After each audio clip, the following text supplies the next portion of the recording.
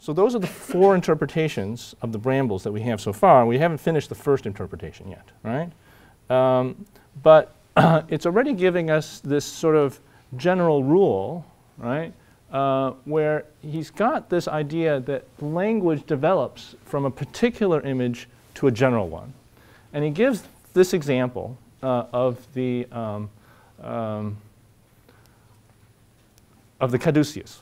And this is a caduceus, which is a symbol that was carried by the god Hermes in Greek mythology.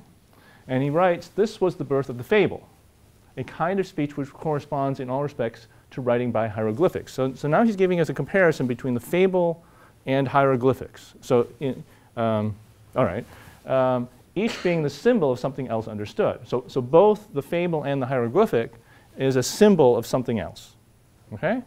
So the fable is, it's telling us a story about the brambles, but it's actually symbolizing the story about people choosing a king, right?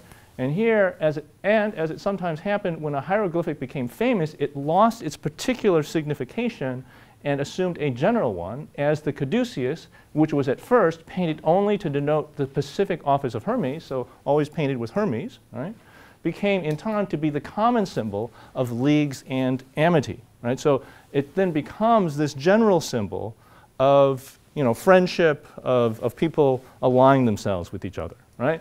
But, it starts out as a particular symbol that's really just symbolizing Hermes, right? And then it becomes this general symbol of leagues and amity. And in the same way, the hieroglyphic starts as this sort of very specific, particular symbol only designating one particular thing, and then becomes a more general symbol that designates a universal, right? So he's talking about this movement from particular signification to a general signification, and he also says that the fable participates in that kind of movement, right? And so the next part of his text talks about how fable then transforms itself into something else, right? So how does he do that? He says that the fable, or the apologue, turns into a proverb, right? Like the move from the hieroglyphic to the symbol, the apologue becomes a proverb after repeated use, right? So you use it enough, all of a sudden it becomes more and more general, right? So let's take a look at this. So he gave us that fable of the brambles, the trees and the brambles.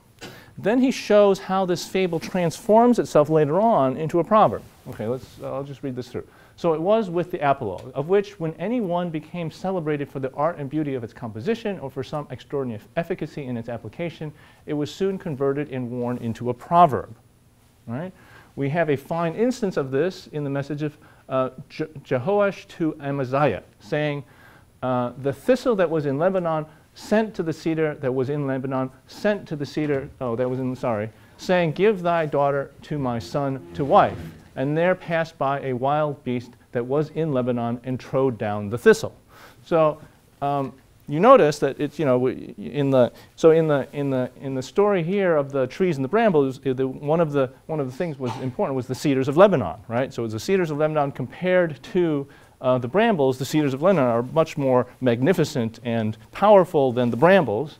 And here, there's a reference to that same story, right? We're talking about that thistle, which here is another word for the brambles in Lebanon, was, sent this message to the cedar, says, oh, give me your daughter to be my son's wife, right? And then, again, it's the same sort of thing, where the thistles, they don't have any right to be asking for the daughter of the cedars, who are so great and magnificent, and those lowly thistles, they would never be able to match them in order to marry somebody in that family, right? So there passed by a wild beast that was in Lebanon and trode down the thistle. So it's like kind of, you try and pretend that you're so great, all that's going to happen is somebody's going to come and trod you down, and it's a bad way to conduct your affairs or something. But anyway, what's clear here is that this passage is referring to the story as a story that everybody already knows. It's being used not as a story, but as a proverb. They don't have to tell the story anymore because everybody knows the story, and therefore they can use it as a proverb, right? And so So obviously, or you know, what he's concluding, right, that this satiric apologue of the thistle and cedar has now become a proverb, right? That there's a transformation.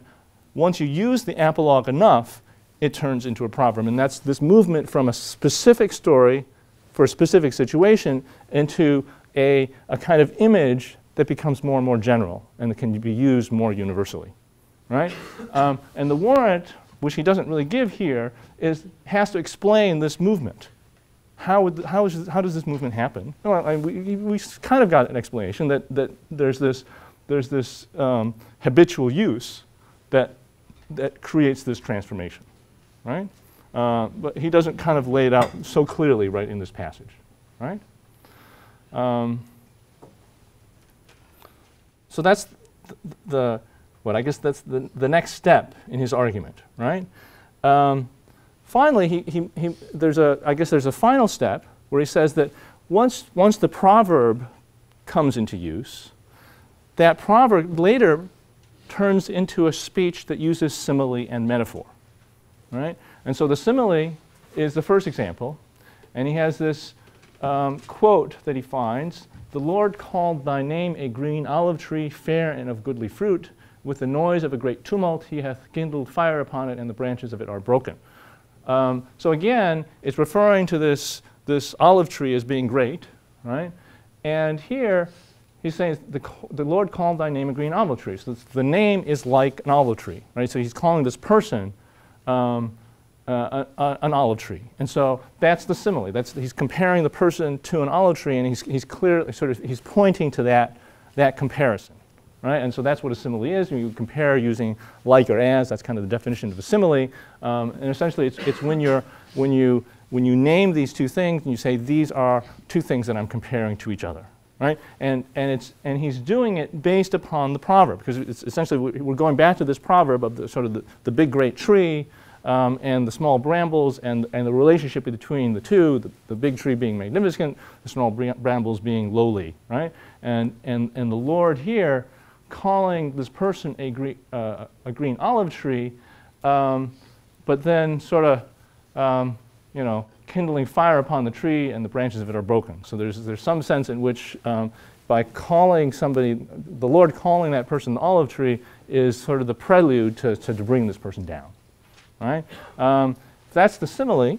Similarly, he has an example of how this works as a metaphor, right? So we've got here, man is a tree in the metaphor. So therefore, thus saith the Lord God, because thou hast lifted up thyself in height, and he hath shot up his top amongst the thick boughs. So he's speaking to this person, but speaking to the person as if this person was a tree. Right? He's not actually saying you are like a tree. He's just speaking to him, you are a tree. Right? He hath shot up his top amongst the thick boughs, and his heart is lifted up in his height.